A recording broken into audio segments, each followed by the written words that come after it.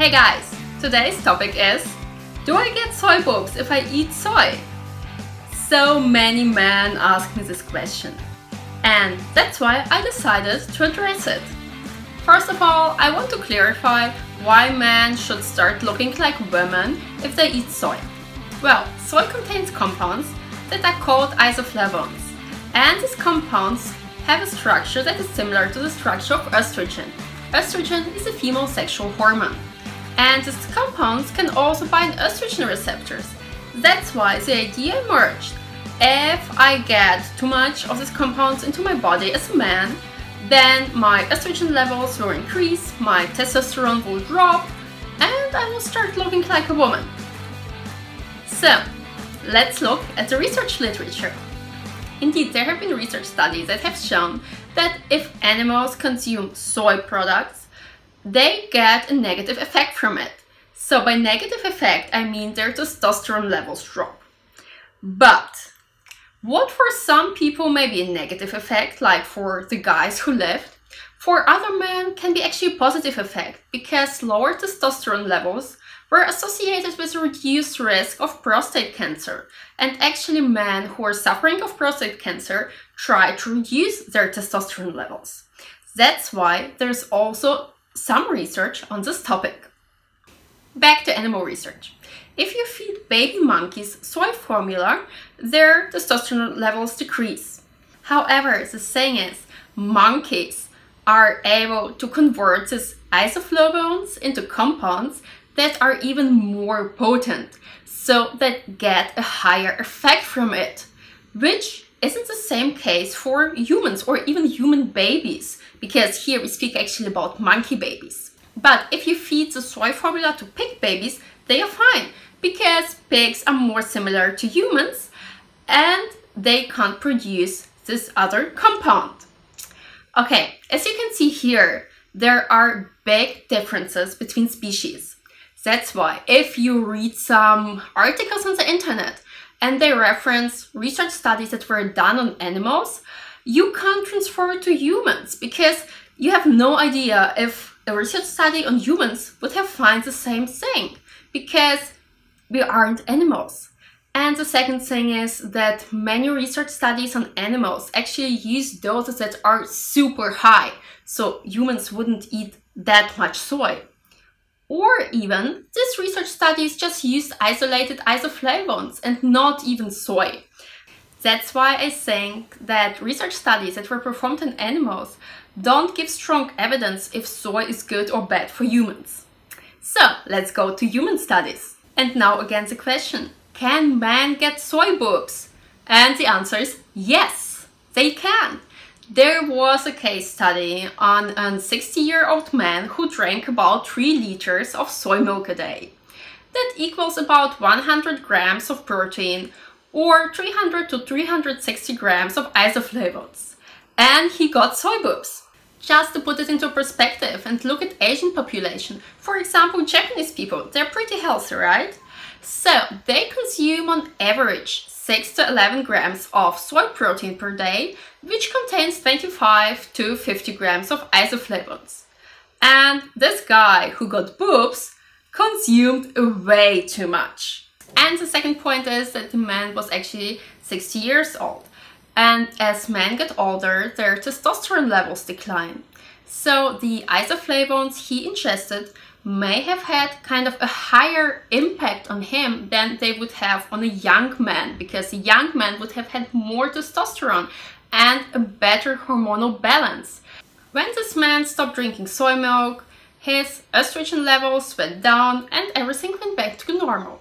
There was a similar study with men who suffered on prostate cancer. They were on average 69 years old, and in order to treat their prostate cancer, they started consuming a high dose of isoflavones. Actually, one group consumed 450 milligrams a day and the other group 900 milligrams a day. Just as a side note, 900 milligrams of isoflavones a day corresponds to about 260 grams of soy protein, or about 2 kilograms of tofu, or about 8 liters of soy milk, So it's a lot. It's not a dose a normal person would just eat. It's something you have to take as a medication. So 3 of these elderly men got breasts. However, 2 of these men had already issues before they started the study because they have taken some medication or herbs against prostate cancer. And this medication or herbs had the side effects, this breast enlargement. And then there's probably just one man who received such a high dose of isoflavones that actually developed these symptoms, which means that it is pretty individual if a person who consumes such high doses of soy or soy isoflavones, if the person is susceptible and if the person will develop some characteristics that are typically female. There was a meta-analysis that examined the effect of soy protein and isoflavones on the reproductive hormones in men. And they actually concluded that neither soy nor soy protein have a negative effect on testosterone levels. A meta-analysis is actually a great type of study because a meta-analysis looks at many different research studies and evaluates the general risk. And of course, there are always some outliers, some studies that show that if you eat soy, you get lower testosterone levels. But it is important to look at the collective evidence. Another thing that is important is to consider the limitations of each research study. Like this one, for example, it has shown that consuming 56 grams of soy protein a day decreases testosterone.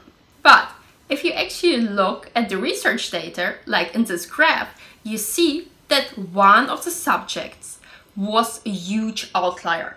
His testosterone levels weren't in the norm. His testosterone levels went like through the roof. They were abnormally high, and then during the study they decreased.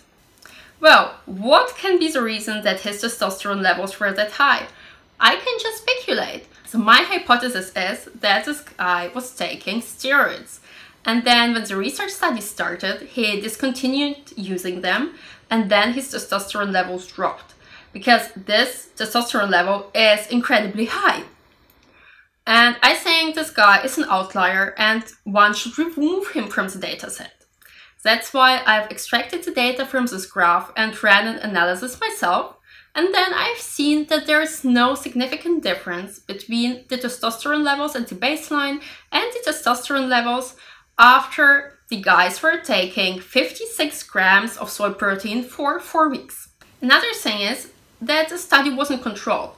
There was no control group, there was no placebo control, there wasn't anything.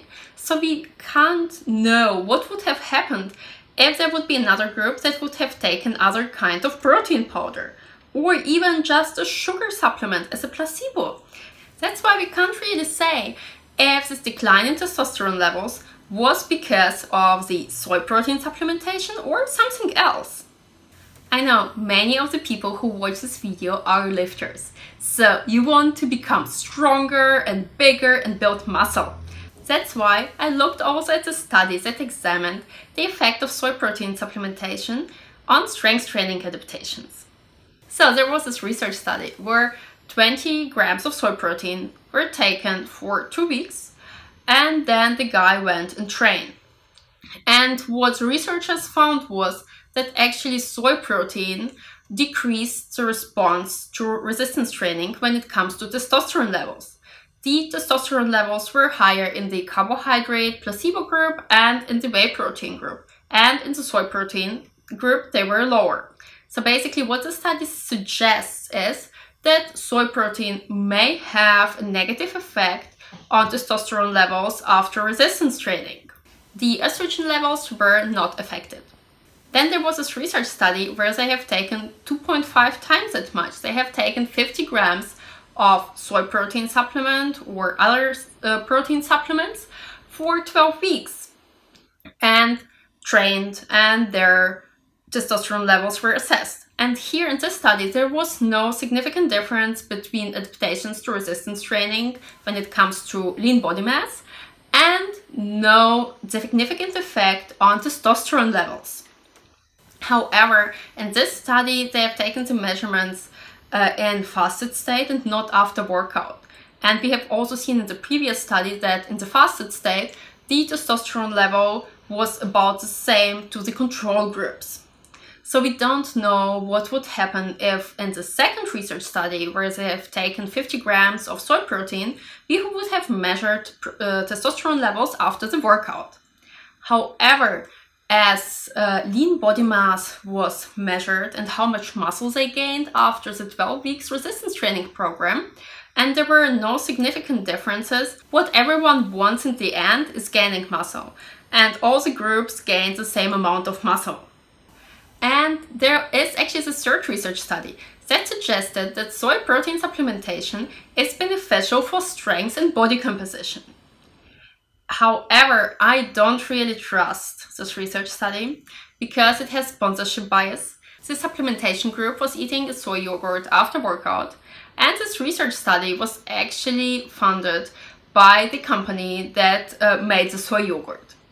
And it's not the only issue. There are a few other issues. And the methods, when I read them, it wasn't really clear to me how much of the yogurt they ate. If they got at the end 13 gram protein or 26 gram protein in total after the workout. And what is even more important, there were two groups. One did supplement after training with soy yogurt and the other didn't. And the thing is, then the energy and protein intake is probably different between the groups, because the soy yogurt supplementation group ate something extra. So they had extra calories, they had extra protein, and this means that they had more energy to build muscle. That's why I don't really like the study. Sadly, there isn't too much data on soy protein supplementation after workout, and the data we have isn't super amazing and often a bit confusing. That's why I want to give you my take on this topic. First of all, soy consumption. 1 serving of soy corresponds to about 8 grams soy protein in most research studies. So how much soy can you eat? 1 serving a day isn't a problem at all. That's what the Japanese people eat, and they're pretty healthy. Usually what I recommend is 3 servings a day, which is about 24 grams of soy protein. I think it's really safe.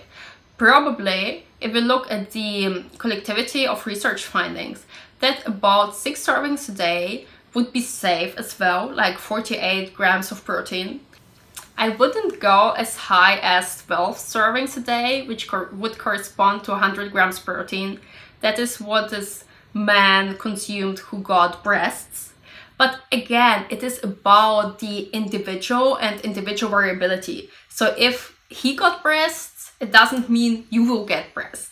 So if you are a vegan bodybuilder and you think you need to eat that much soy, which many bodybuilders do, for many people like 100 gram protein or soy protein a day is too much. It's more than they can imagine to eat. But I know vegan bodybuilders who eat this amount.